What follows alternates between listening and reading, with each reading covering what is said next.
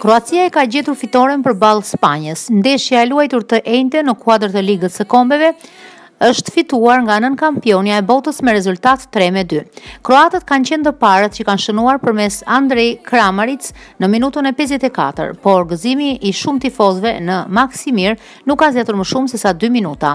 Daniel Ceballos e ka barazuar rezultatin në minutën e 56 pas një aksioni të bukur të spanjollëve.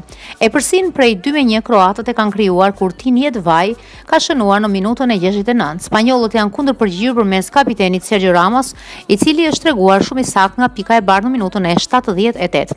Kur është dukur që ndeshja do të përfundojë me barazim, ka dalë në skenë një herë Tinjet Vaj, i cili ka shënuar 3-2.